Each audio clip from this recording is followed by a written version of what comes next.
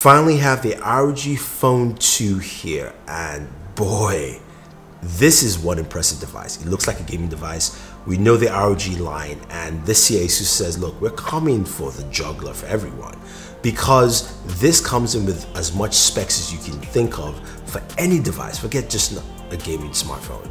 Now, Snapdragon 855 Plus. I mean, the 855 is the best processor in the line in Android. 855 Plus takes it to the next level with increased GPU and CPU performance. You've got up to 12 gigs of RAM.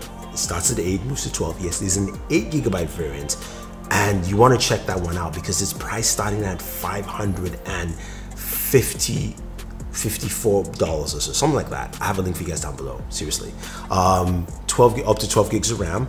You also have a 6,000 milliamp battery in this bad boy, which is insane. Now it's got two USB Type-C ports, as you would go with. Wow, yeah, because it's got one for that cooling fan, which is basically side mounted, and then you've also got a bottom USB Type-C port, a headphone jack, front firing speakers, and you hear the speakers and how well they sound during gameplay sessions here. We'll definitely do a separate speaker test so you guys can see that, and we'll be doing some comparisons as well. Maybe the Galaxy Note 10 Plus, see how it actually compares to that. But this device is such a beast. Like I said, a massive battery. It's pretty big, it's hefty on its size. It doesn't have thin bezels. It's focused on what you care about, gaming. And as a gamer, mobile gaming, you want something with high refresh rates, 120 Hertz, and then super sampling of 240. What it simply means is while you're gaming, whatever games you're playing, you're gonna get smooth motion tapping on the screen and basically getting as precise movement as you want. Plus scrolling is just super nice, 120 Hertz. Now you've got accessories that come with this if you buy the accessories, but the main thing I do like is their Game Genie software. Not to be confused with Game Genie from the Game Boy days or your Super Nintendo. This software allows you to do so much more. It shows you your temperatures, what's the speed of your processor at that point in time. It shows you your frame rates, which is great, so I don't have to install a separate software. I can record my gameplay, I can go live on there. I can also clear up my system RAM. I can do so much with that software, and it's just a swipe away to give quick access to it, and it takes your gaming to a whole different level. Now, speaking of gaming, that's what you guys are here for. Played a couple of games, giving you just an idea of what it actually does in terms of just gameplay performance, and we're going to talk about some of the frame rates we got in a few games, temperatures and all that fun stuff. But without wasting any more time, let's check out some gameplay.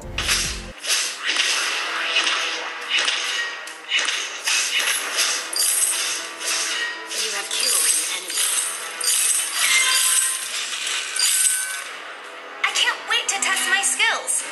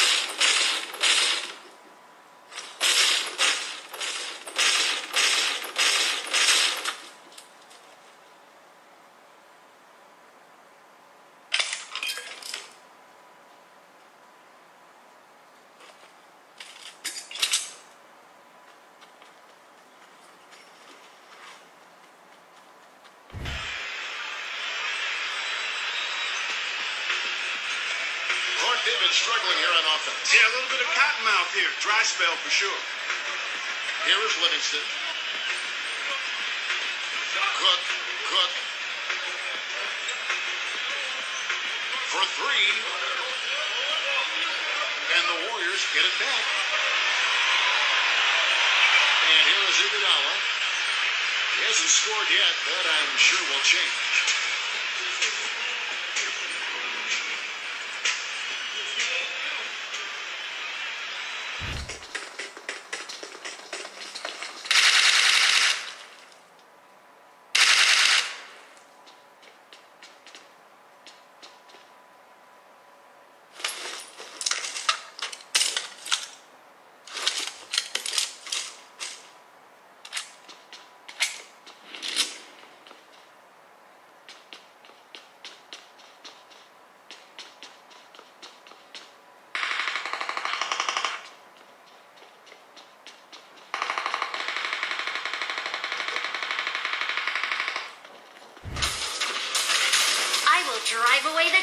this. Your team destroyed a turret.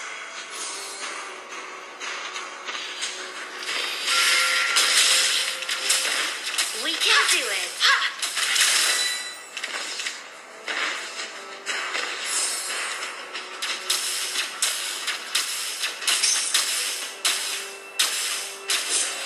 Keep it up. An enemy has been slain.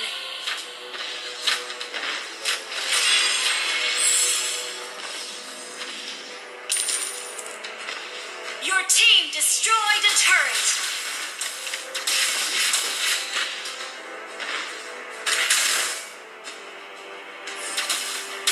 Turtle resurrected darkness. Launch attack. Killing spree. Seriously, the Asus ROG Phone 2 is a beast. I mean, battery life on that thing is insane while gaming because you got 6,000 milliamps, and that also can be charged with a 30-watt charger, mind you.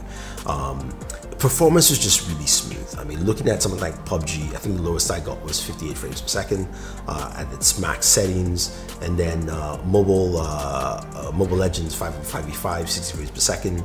Other games are also running at like log 60. It just did. Gameplay was smooth, really smooth, handled very well. Didn't matter what games we were playing, it just did the job. And the speakers were loud too, really loud and clear, robust. You've got DTS:X built in there as well, so you've got all the things you need for that mobile gaming experience. Now when it comes to temperatures, ran it and it did about 93 degrees Fahrenheit, and of course about 33 or so, and that's what you get, nice cool temperatures. But I wanted to see how it performed, you know, intensely, and what was the effect of that fan. It has a fan that comes with it in the case to cool the system down. Is pretty much what it says. It attaches on the side USB ports. It's easy to clap in, and what that does, it doesn't really necessarily cool the system down because actually check the temperatures afterwards. What it does, it cools the area around, so when your fingers are around there, it doesn't feel like it's going to burn, because we dropped down by just 1 degree to 92 degrees, and that was pretty much it. So I don't think that's super effective cooling because all that processing is done internally, but it means around the casing of the device outside, it is much cooler. And it's nice to, when you're gaming long sessions, when you're doing long sessions of gaming, you want to feel comfortable with that with this device. Headphone jack is there, which means, yes, I mean, I can't say anything more about that. It's a device that I like. If you're looking for as a dedicated gaming device, it's great. It's got that side switch button that basically switches you into game mode with the Game Genie and turns all the settings into your presets that you have. I think anyone who's thinking about a gaming phone has to look at the ROG Phone 2, especially starting at $550 something. It's a great way to jump in. We'll take a look at the cameras later on so you guys can see how well the cameras work, what you get in terms of quality, that kind of stuff. But for gaming, whew, yeah, the ROG Phone hits the nail on the head right there. So anyway guys, if you have any questions, any comments about the ROG Phone 2, let me know. I'll try and answer them for you. Go ahead and leave your questions down below, what you want to see. If you want to see a comparison of the Galaxy Note 10 Plus, leave your comments down below. We'll try and answer them and make that video. Otherwise guys, thank you very much. Don't forget to like and share, subscribe to the channel. We're almost at 300K. Thank you very much for supporting, guys. I'll get some announcements for you, but thank you. Tell your friends, share. I truly appreciate it because this has been a great journey with you guys. But anyway guys, thank you. I said thank you like 5 times, right? All right, enjoy your entertainment.